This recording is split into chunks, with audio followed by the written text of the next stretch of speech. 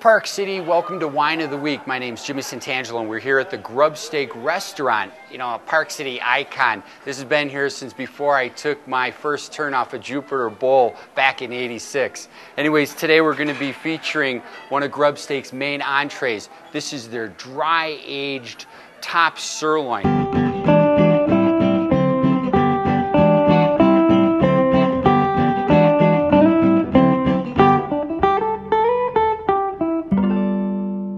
The wine we've selected to accompany the dry-aged top sirloin for us is the Bodegas Castano. This is their Solerna wine. This is the 2002 vintage. This has Monastral as well as Cabernet Sauvignon blended.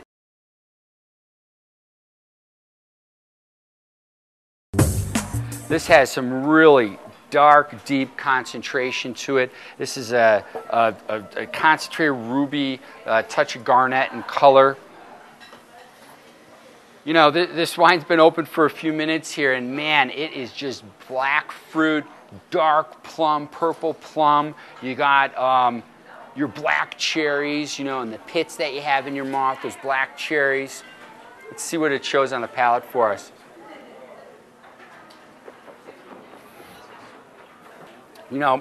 This wine's a monster. It has some good full body. The fruit really comes through, the weight of that plum. The tannins are going to be fantastic to pair with the complexity of this meat. That dry age really is going to have that quality, the smokiness, the quality, and classic Cabernet with sirloin. But what we have here is a dry-aged beef, so we need that extra element of that acidity to really concentrate on it. And the fruit that comes in here, the weight of the wine is going to match the weight and the intensity of the dish. Oh my God, this is cutting through butter.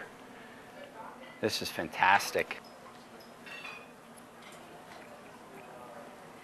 It's just an absolute focus of flavor.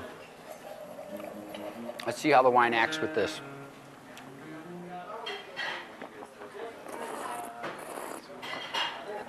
Immediate breaking down the flavors of the steak, breaking down the steak fiber as well, the texture. It's just melting in my mouth.